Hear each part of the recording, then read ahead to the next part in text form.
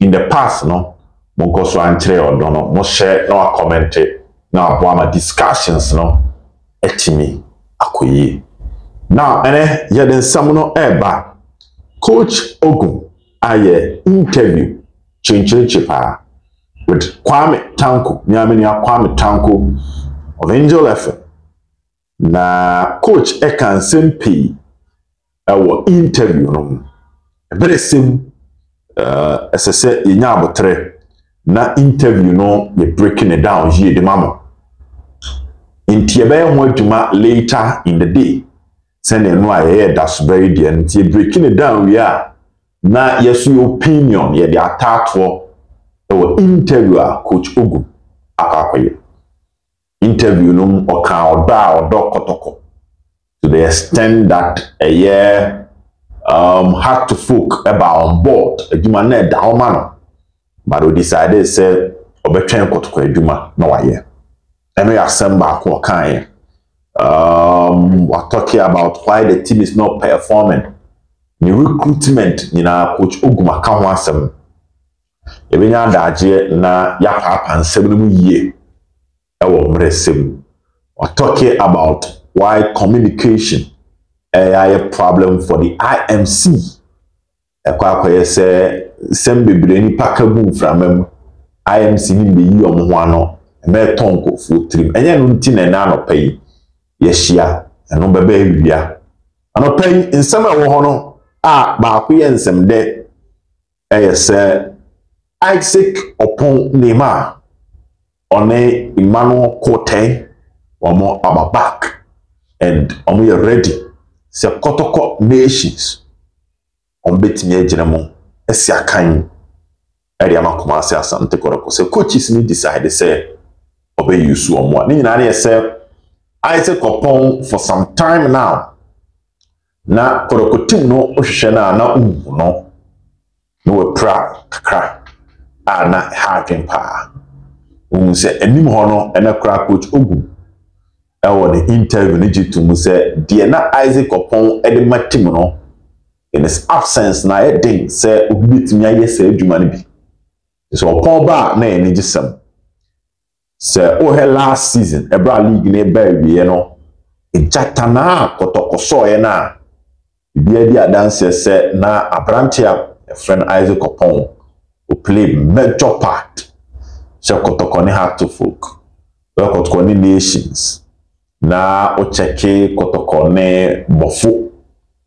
ewo sunyane di agropa kecheni ye adwuma waba kote Kotoko on second round from Swatreman ono so obaye no na was suspended ewo Kotoko ene aduana game because now all 2 accumulated cards ewo Swatre ena ba ko be kan wo Kotoko sanya ye bo liga na uye player na ushe goals wo club ba na ba club fofra goalkeeper no ye de toaso no sa so na e pa suspension a mpenifo so e de toaso e de mawo ti na wadi card wo ha e be toaso enu ti ena ama aprantia e fa no Kotei ambo Kotoko ene eye Diana Stars match no ene wia Kotoko be training ano pay o man training yenye say yawada fiada na memne dadie se Kotoko match kwesiada omotaye training once a day January training be koso ewo the adakwajache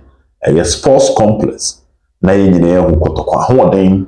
ene kwan omofa so ahihye omo ahead of the second round match omobabo against Nations FC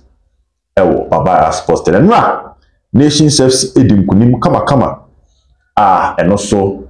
a push on to second position our Ghana Premier League table. They have a chance say with Miaje a Ghana Premier League so and me underestimate match we say a match including abana das yen so to the diagram one here when ba house no na enimguase abaye wodia the Kotoko fo no omomo mani and down you ran some quick Kumasi Asante Kotoko friendly tour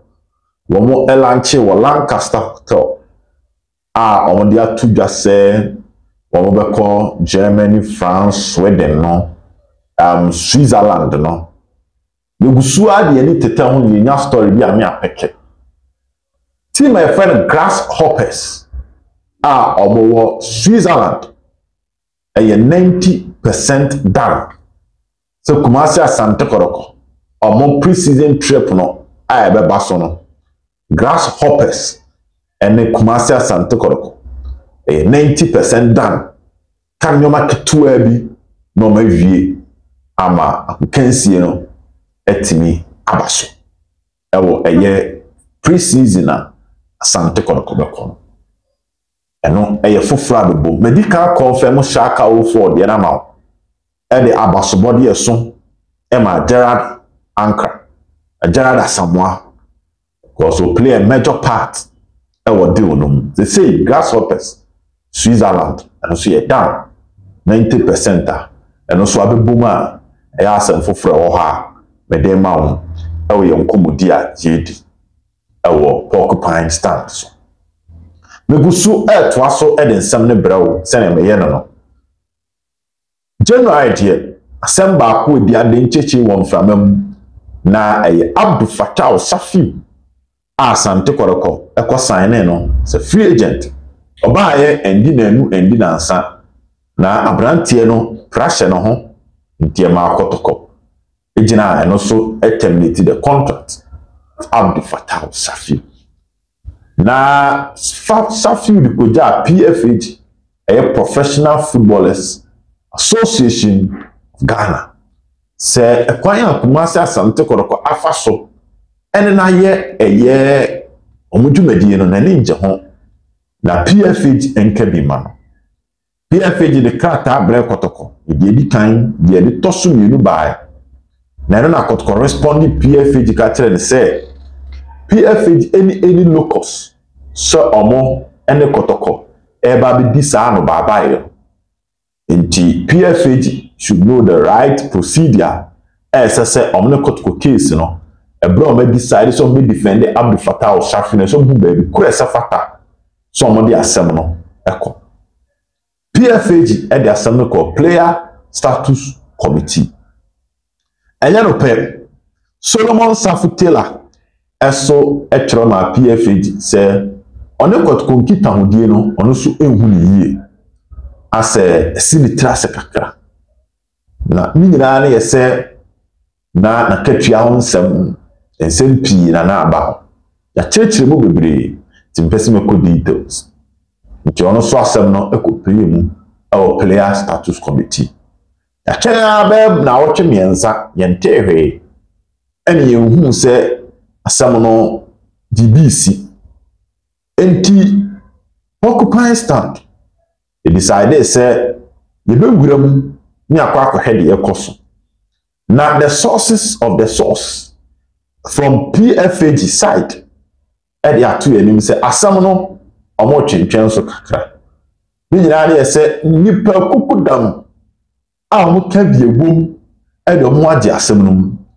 afre omo PFH dey atu omanim say asam no e Solomon Safutela de no ene Abdul Fatawu de no omo be siesi. This is a source from PFH tiemiye Asante Kotoko aso ye mindi nkomo so as to say eye no kre say reps from Kotoko omoye higher than the IMC abasim no I'm giving you the news from one side which is the side of PFH. I will definitely confirm the side of Asante Kotoko amount nemo na asem wa hu behia say the manim ya mbetu manim because on Facebook ebra me ba ka me post no no say nipa ma ko 3 and e bisa me questions surrounding Abdul Fatawu Safiu and Abrantie friend Solomon Safutela tina say me do asukọ kakra na me ko pebi e de brown na eboa ma bibia etimi ko yi enti de ono no me de e ma wo ene eye anopa yi e wo Abdul Fatawu Safiu ene PFH ene Asante Kotoko nkomo no ena madada chire di ama o se Solomon Safutela ne Fatawu de mpanifo ene omugusu e kasa we a source from PFH nti enunti and a player status committee case no yen share danten ho asem din bia na monkomudi a ekoso behind the scenes. Now after training Minyantiye from the camp of Kumasi Asante Kotoko. Coach Ogum and Mrantie Nishiai. It was a father-son conversation. A jack and then a man in common and a course. Naniti awani say Coach Ogum dia to Mrantie and him say pressure back. And we no more Kotoko. Point number 1, pressure number. Because Asante Kotoko a club so. It is a bo na mo nko ya achitafo no pressure ebeba so coach Ogum e dey ansem no etuja obi ye na number 2 ode to obanim say achitafo na emre bi atwam Kotoko bobo wi a players ni pia no mo to no from na omu dile omu e the best samamoni ade no say achitafo na enra na the last Kotoko home game omo boy against Accra Lions no mbuofu enti enye tan na chitafo ne tan no mum eye monde mona akofom nti na chitafo ne buofu the number 2 omo nhwe no mum page number 3 coach to omanim se oma ye bi pen Kotoko bo be 3 matches edi nkugo to aso na mum eye omo chitafo ya ene ka team se omo beboa ama Asante Kotoko bounce back on se Kotoko lusu dreams ekolusu insuatre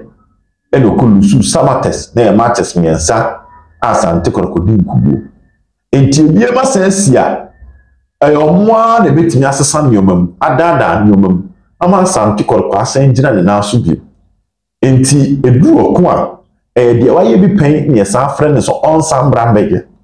enti so mo players na ye bi pen a denti no mo suro denti no mo popo se omo ntimi nsa ne bi Kotoko call from omoma Kotoko pejaya dey ne kire se omuntimi zan biem. That was another point I appeal mu e wo third meeting. The coach na establish confidence of players ni wakamo omo next down and when teach omo say if they want to win the love of the fans then they should go back to the pitch and get results for Asante Kotoko. Players need to coach themselves. Omoda na se e gidie enya awehemu a wanya omo na ehunse Kotoko any nations ontimi ntina bench na emum omo mrantie ne de omo making it proud e wo baby a coach Ogum e betena a eno so e di efi oba mete e mawo be da da chire e dia ma yuguso e di komo for confirmation e wa Asante Kotoko sponsorships no e di yenu e nekuta me sources no yenu and a confirm but akukuda mienu bi wo ha wo mo de on be kano and ton fa ho to me train but the good news is that sponsorship on komo Kotoko ne positive baako oil company and the other one also a telecommunication company mpese me confirm anything ba me te ho e di ama oil company and a telecommunication company nkomodie ne koso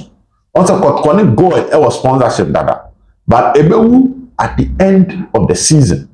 na no na menya ntie se company kese bi eso boprum den so be jesa slot no e the free goal ho